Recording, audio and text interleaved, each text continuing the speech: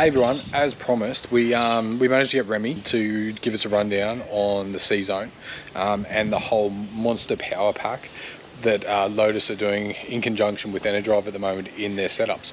So this next video is going to be a bit of Remi going through the CZone, how to change colors on the switches, how to do all those little customized settings, and telling you what they can do for you and how you can upload and change all those little bits and pieces and make it custom to what you want. At the same time, going through the whole power pack, the MPPT chargers, the DC to DC, the AC, the inverters, everything like that, the switches, breakers, everything pretty much, so you can have a decent knowledge on what's actually in your van.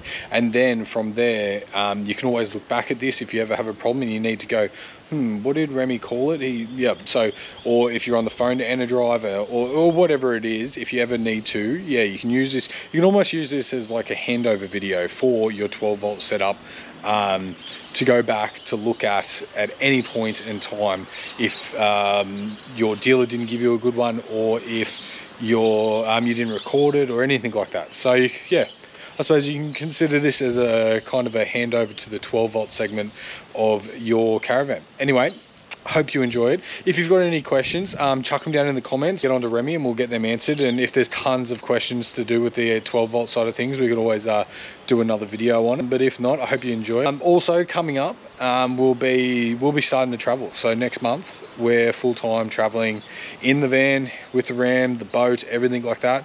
So you'll see a lot more, I suppose you could call them episodes coming from now on, us documenting our travels and working around Australia and everything like that. So yeah, hopefully you enjoy it, and that's coming up very soon. Anyway guys, I hope this is informative and you get something out of this, and it helps you out in some way, and I hope you enjoy it. G'day guys, Remi here from Enerdrive. I'm here today with Tyson. He's got his Lotus van here with us today. We're going to go through a bit of the CZone kit so you guys can understand it a little bit better, going through everything you need to know in your particular Lotus vans. Now, we'll go over everything, but if you've got questions, feel free to reach out to us. We're always more than happy to help you. Right, let's dive in and have a look at it. So, getting started with the screen, guys. So, single touch obviously lights it all up for us. Now, the big thing with CZone's always been the modes. So the modes is your day-to-day operations and how to use the van, right? So up here we've got your camp mode, night mode, all your modes across the top there. Single button press quickly changes how the van's going to operate. So the idea with these is that it should be a single button press for most of your changes throughout the day. If you need to make a change to something else throughout the day, you can go into your control, and you can control every single circuit within that van individually. Shows you all the load figures of what everything's using as well, which is really nice. So with the modes, we set them up how we would expect you guys to use the van. Now, I'm not saying that I'm going to get it right every time, because I guarantee you I'm not. The idea behind it is that we've got a general understanding of how you're going to use it, but there's a fair chance that you guys are going to use it a little differently than the way that we expect.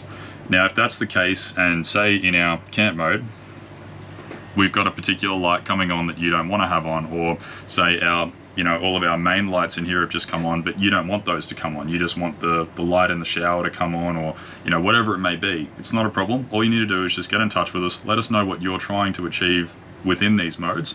We'll make that change for you, send it to you. It's really quick and easy to upload into the unit. You just use a little flat blade screwdriver at the top of the screen will pop away. There's a USB point in the back here. You just insert it, do the update through the screen, all good to go. So that's something, of any changes you guys want to make with it, your first set of changes we do for you completely free of charge, whatever it may be. It's within a certain degree. We can't reinvent the wheel with how the system's going to work, but that being said, we can make as many changes as you guys need. We're more than happy to do that for you guys. So that's obviously our modes across the top here. So as an example, when I've gone into our sleep mode here, you can see the screen's gone completely dark. Now, if I do need to get back into it, you can tap it, it will come back up for you. It's a really nice update that CZone's done with the operation of everything there. So that's our modes. That's the main sort of portion of what you guys will generally be using day to day. Now, as an example, all of our lights and everything like that. So generally we've got the dim up and dim down functions. You can just simply tap things to turn on, so I can turn off all of my interior lights, or I can turn them back on by pressing those guys there.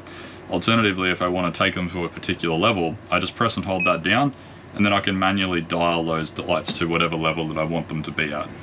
So nice and quick and easy to make those changes there. And you can also see the little rings as we change the particular state of the lights. It will either dim down or increase depending on how that's working for you. So moving out of that one, we'll go quickly into the monitoring of these guys as well. So you can see here we've got our battery. Now we're pulling a fair bit of current out of this guy at the moment, so we're actually pulling 62 amps. Now that's been offset a little bit by how much solar we've got. Pretty clouded today, we're not getting the greatest solar conditions in the world.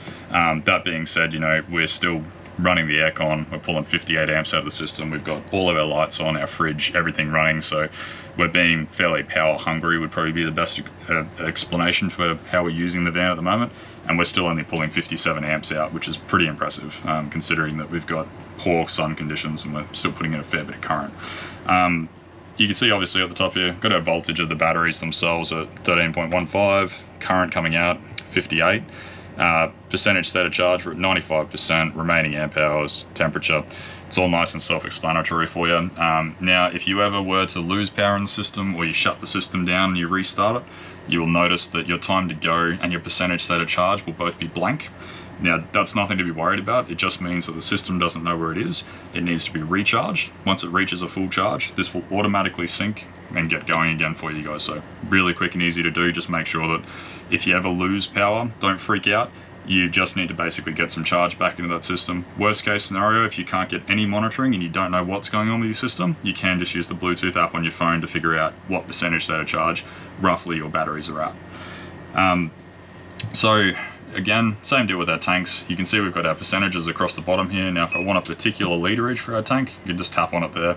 Gives us our percentage, literage, and the capacity of that tank right there. So really quick and easy there. Obviously, scrolling to another page. So the way we've kind of laid these ones out is that all your interior and day-to-day stuff is going to be on that first page. Now, if there's exterior stuff that you want to do, so say your exterior lights or your awning lights, rear work lights, anything like that, we put that on a separate page. Just makes it a little bit easier for you guys to sort of find what you need. And then obviously we've also got the last page here with the nodes on it. So if you needed to, say, turn a particular light on, it's single button operation there. Again, same deal.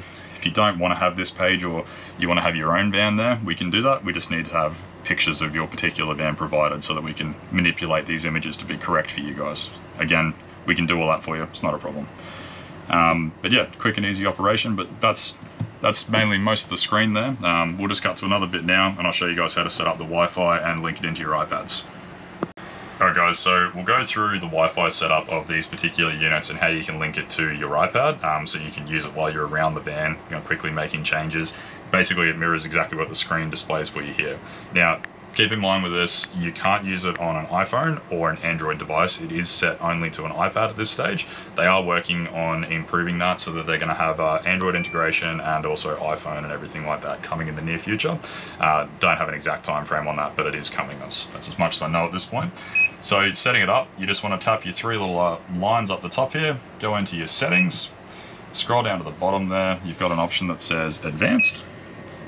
And then within there, you've got the wireless server option. So when you get into this one straight away, you should have a dip switch displaying there. You don't need to change this one at all. That's preset by us. You should have an option that says access point.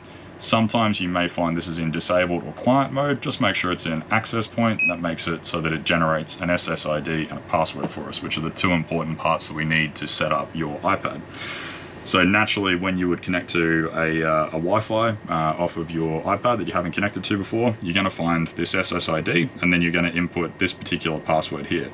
Now on your iPad, it's going to pop up and say it doesn't have an internet connection. Now that's totally fine, and just tell it to keep the connection. From there, once you've got the connection and everything set up, all you need to do is open up your CZone 2 app on your iPad. So I should have said that you just need to download that one first, because obviously once we're connected to this, it's connected to the screen, but we don't have an actual Wi-Fi internet connection as such. It's just a Wi-Fi connection to this particular screen. So from there, once that's connected, you've got the app downloaded. It's a simple matter of opening up the app. It'll ask you for a user and a password. Really, really simple. Your user is user and your password is password. Once you put those two in there, it'll pop up and say downloading configuration. And from there, every other time that you use that iPad to connect to this device, as long as your Wi-Fi is turned on and you're connected to the Wi-Fi of this screen, you'll be good to go and everything will just pop up. It'll mirror almost identically what you see on your favorites page here. Be a few more icons because we can fit more of them onto an iPad screen, but it mirrors a very, very similar display as to what you're looking at here. Okay guys, so the brains of this system is obviously you've got your screen which does all your control. This is the unit here that actually controls your network. So this is known as a COI, or a combined output interface. So they're a really nice bit of kit, really easy to operate. So essentially what happens with these is there's two things. We've got a MOSFET switch as such. So the MOSFET is what switches your circuit to be on or off.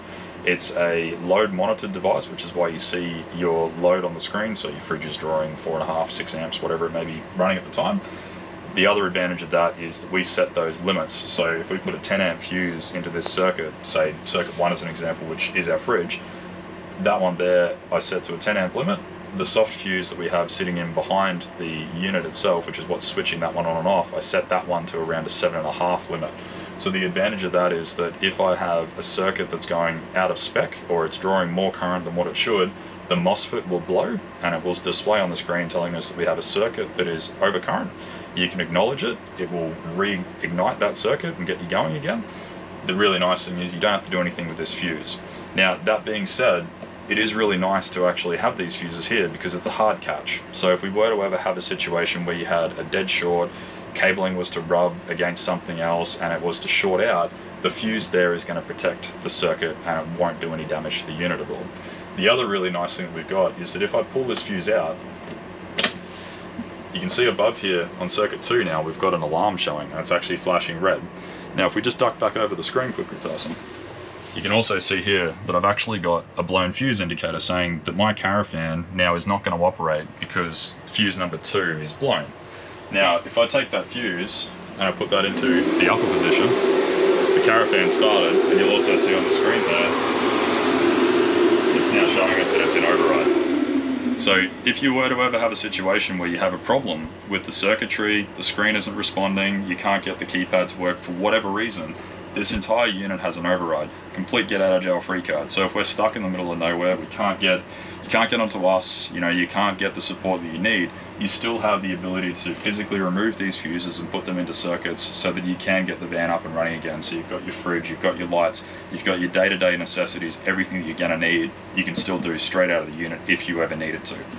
So that being said with this as well, if you were to ever have an issue with this particular module, you'll see up in the top right hand corner here we've got a dip switch position. So the dip switches on these guys, they're quite small, it might be a little bit difficult to see, but that being said, if you were to ever have a problem with these, it's really, really simple because all of these are Deutsch plugs. They're quite stiff, but if you just give them a little bit of a tug, you can pull them out like that. So each of these guys, you'd have to pop them off, you'd disconnect the 2 connections here and take your Remi A2000 connection off. You'd pull that unit off the wall, you'd match the dip switches that we've got up the top there, and you'd put the new unit in. You don't need to do any programming whatsoever with this system because what it does is that every module, every screen, every keypad, everything that you've got on that system holds the configuration of that network. So when you have a system like this that the unit goes down, it's very unlikely to happen, but if it was to happen, all you need to do is match your dip switches there, put the new module in, it'll write itself from the network and you're good to go. You don't need to do any programming whatsoever. It's really, really nice.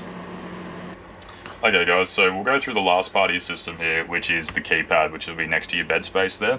So really nice keypad, these ones. You can do quite a lot with them. Obviously we've got them all labeled up so we know what each of our circuits are doing. These do come with a label kit, so if you ever were to lose one of these labels or something was to happen, let us know. We can replace the label kit for you, it's not a big drama. Now with these, I set them to green. Generally when you get the van, these may be red or green depending on how they've been set up. If you don't like the color, really quick and easy, you just press the power button and press that camp mode button, which is button 1 there, to cycle through our different colorations. I think there's about 17 or 18 of them in total, so there's quite a few. I stick with Enerdrive green because it looks really nice, but you might not like what I choose, so again, you can make it whatever you need to. With the modes up here, so you can see the indicator will show us what mode we're in. You can also see that our ceiling lights and our bath light are both illuminated there as well, which means that these 2 circuits are on. Now if I was to, I can turn those ones off there as well, so it just shuts those particular systems down. Same deal when I turn them on, you can tell that these 2 are linked together. Same deal when I go to our night mode as an example, you can tell that all of our lighting zones there have just dimmed down for us really quick and easy. Now the one that we need to touch on here is our sleep mode. So you can tell when I've touched my sleep mode there, our illumination light has actually gone off, and all of these backlights have gone off as well, and our screen has also gone dark. Now the reason for that is obviously you're going to bed, you don't want to have lights and everything like that turned on. Now the other part of this is you can tell that our lights in the van are still on. Now that's because we've got a 30-second delay on those lights. So it gives you time to get into bed, get ready for bed and everything else. Now if you were to wake up in the night and you needed to, say, go to the bathroom or whatnot, you can simply tap the power button there and you can see that our lights have come back on here. You can see that our illumination is on for our sleep mode, but I need to go to the bathroom. So I'm just going to press my bathroom light like that and away we go. Now, that being said, if I need to then turn that off because I've come back to bed, single button press will turn that one off. And then when I want to turn this backlighting off again, you just tap the sleep mode once more and away we go. It's really quick and easy to operate this one. And when you wake up in the morning, single button puts us in camp mode. We're ready for the day. So guys, we went over it before. If we ever need to do an update to these particular units, the easiest way is to do it via the USB that's on the back of the screen. Now, removing these screens, there's a metal retention in behind, and there's a couple of little latches on either side that we're just going to pop. So just to pop those ones off so that the screen comes clear of the housing, you just need a little flat blade screwdriver. It's quite quick and easy. You're just going to press on one side. You can see the screen's popping away quite clearly there. So now that I've got that side off, just pop this side. A little bit more difficult just because it's so close to the wall. So once you've got those two latches popped, the screen will come clear like that. Now there is a fair bit of cable back here. It's bound up a little bit, but it's quick and easy to pop that one out.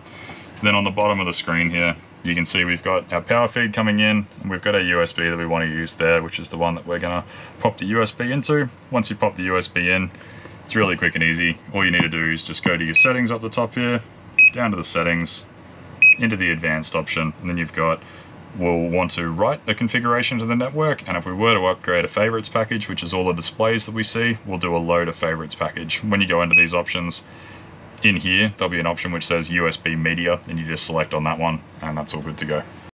Yep. So putting the screen back in, guys, just as simple as taking it out. You just want to pop it in at the base, like that. So you keep it fairly firm at the base, and you just want to press in at the top. Just got to make sure that when you put it in at the bottom, there we go, now it's in the clips. And then you can see it just pops back into place there. Really easy to put. Too easy. Alright, so with the system, guys, this one here is one of our new CZone boards. So really cool new system for us. So you've got two of our new MPPT 40 amp solar controllers. Now these two here, we're actually producing some pretty wicked figures right now. We're almost offsetting the usage of our aircon, including the load of the fridges and everything else in the caravan. So these two units, one of these guys is producing 40, the other one's just under it at the moment, which is wicked. Now Tyson's particular van, this unit usually comes with a singular DC to DC. Tyson having the Ram, we've actually got a second one up the top here just to maximize our input while we're driving. 100 amp AC charger, probably not going to use that one a heap because we're going to be free camping quite a bit, but it's up there when we're on caravan sites and everything. Now going through the sort of business end of this unit here, you can see we've got our two solar breakers here. Now these two solar breakers relate to each of the controllers. So the first one is the first solar controller, the second one is the second unit. So these two here are your actual solar feeds coming down from the roof into these particular units to output our current. And then we've got the rest of our fusing up the top here for the outputs of our chargers, our DC to DCs and everything else in the system there, and then our main breakers, which are isolating the rest of the system. So if you ever were to put this van into storage as such, you would just simply need to break these two circuits here. That would isolate the system. Now to do this best, we would always suggest that you isolate your solars first, turn off as much as you can in the van so that there's nothing turned on when you go to separate the actual system from your batteries. Once that's done, you're really minimizing the load of the system, so you'll be good to just run the system and let it sit. You don't need to worry about it. It can maintain its own charge for quite a few months without a problem. Suggest probably once every 3 months or so if you're putting the van in storage for longer than 30 days, just to make sure that you're constantly checking that system. If you are going to store it on power, make sure you check it regularly because things happen out of our control. Circuit breakers on our solar could trip when we're relying on the solar to keep the system charged up. The system goes flat without our knowledge. Same deal with our mains charger. If we were hooked up to mains power, the main circuit breaker was to trip in the shed for whatever reason, then we're going to be in a world of hurt because our batteries have gone flat. They may not be able to be recovered. There's a number of things that can happen. So we always say, make sure you store it. If you're going to store it on power, check it regularly, every couple of days to a week at most. if you're going to store it for longer than say 14 to 30 days, you really want to isolate that system, make sure it's fully charged, then isolate everything off so you're good to store it for whatever period you need to. Now, moving a little bit further along here, we've got this guy here, the blue unit. So this is actually our master shunt. So this is what gives us all of our state of charge figures. So that's directly connected to our screen and everything there, and part of our CZone network. Now, with Tyson's van, everyone's van will be slightly different layout. So this unit here, we've actually got one battery on this side of the couch space, and we've got another two which are just on the other side here underneath his bed space. 2600 watt inverter hidden over the other side there, giving us all of our power to run everything in the van. But yeah, if you ever have any questions about any of the systems, feel free, give us a call. All the manuals are there for you guys if you can't get a hold of us, but as always, just give us a call. We're always more than happy to help out, and whatever questions you may have, we'll try to answer to the best of our ability. Thanks, guys.